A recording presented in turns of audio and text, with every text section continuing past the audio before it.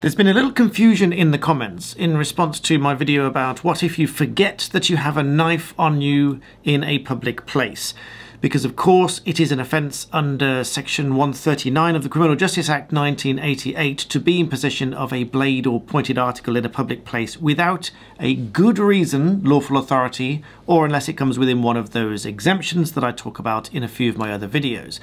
The confusion has come about with section 1 of the Prevention of Crime Act of 1953, which is a very similar provision, but it's slightly different and hence the confusion. So I thought I'd clear that up in this video, rather than debate it in the comments.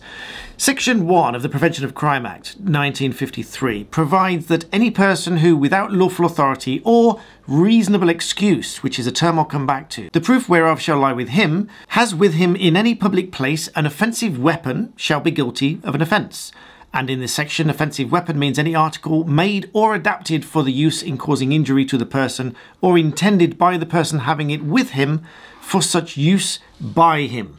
In other words, it is either something that is made to cause injury, adapted to cause injury, or on the person's possession with the intention of using it to cause injury. For example, if I take a simple remote and I have it with me with the sole intention of causing injury to somebody, and that includes using it for self-defense or something like that. If I have this with me for the purposes of self-defense, that could make this an offensive weapon for the purposes of Section 1 of the Prevention of Crime Act 1953.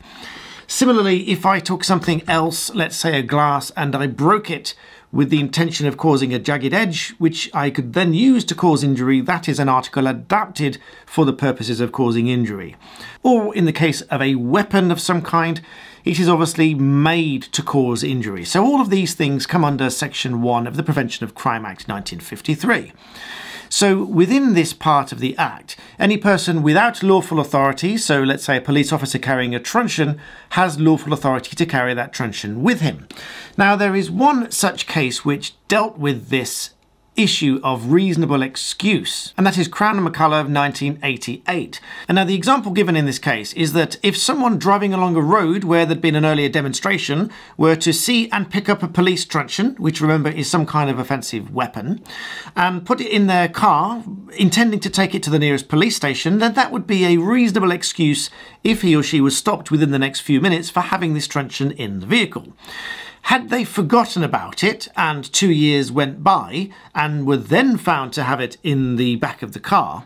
that could still amount to a reasonable excuse combined with forgetfulness. So in other words, they've now forgotten that they had this weapon in the vehicle, but originally had a reasonable excuse for having this in their possession in the first place. Now this, I respectfully suggest, is the root of confusion between this and the Criminal Justice Act offence in section 139 of having a blade or other pointed article in a public place without lawful authority or without a good reason, or a specific good reason, to be precise about it. And when talking about this specific good reason and the need to have one, I refer again to Crown and Giles of 2003, in particular paragraph 24, which reads, "In our judgment, the subsection is directing attention to the particular time in question when the defendant has the article in his possession. He has, in our view, to have a specific good reason for having it in his possession in a public place at that moment." So in my view, it is not sufficient for a defendant to say that they forgot that they had this knife with them, but previously, a few weeks or months earlier, did have a good specific reason to have it with them then. This court judgment makes it abundantly clear that a defendant must have a specific good reason to have the article in his possession at that specific moment and that specific public place. So whilst there is, I accept, a degree of overlap and similarity between the Criminal Justice Act 1988 section 139 and section 1 of the Prevention of Crime Act 1953,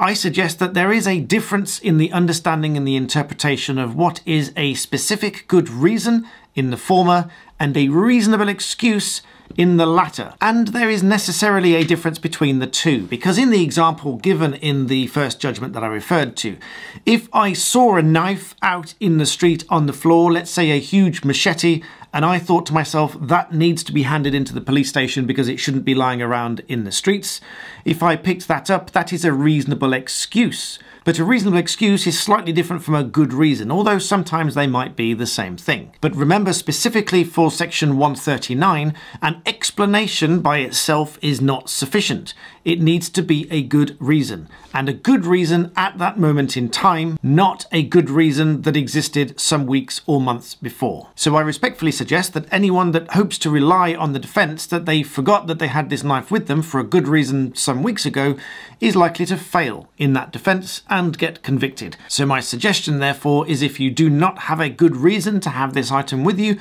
then simply don't take it. So I hope that helps to clear up the confusion, and thank you for watching.